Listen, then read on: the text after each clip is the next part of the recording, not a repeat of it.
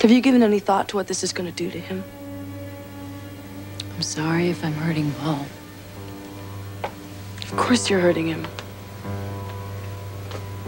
Because in spite of everything, I don't think he ever stopped loving you. Maybe in a strange way, this is the kindest thing you could ever do for him.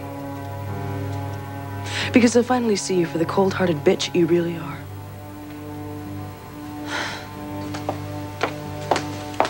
Paul, George had all the confidence in the world in you.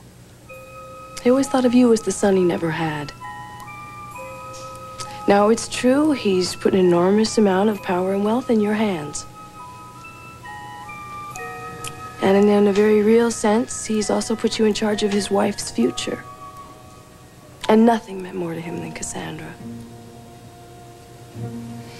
There are just so many things about this that bother me. I just have a feeling in the pit of my stomach. What kind of feeling? Well, that all the pieces don't really fit right here.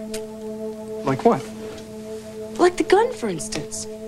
I mean, the police have been looking all over for it, and they can't seem to find it. Well, my guess is the killer took it with him.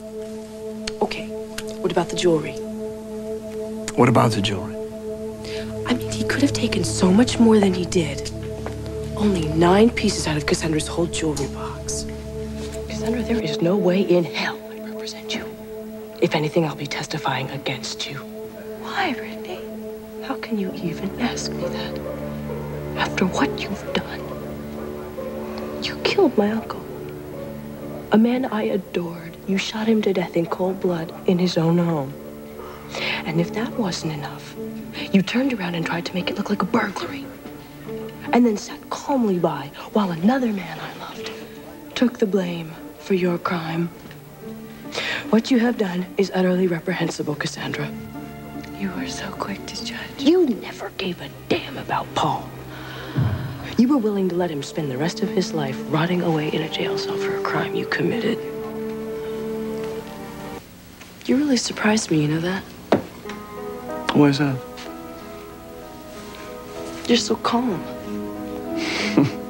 I guess when you're hurt and deceived often enough, you become numb to it. I suppose so. Look, I better be going. I kind of get the feeling you'd like to be alone. I just didn't want you to read about this in the newspapers, Paul. I appreciate that, thanks.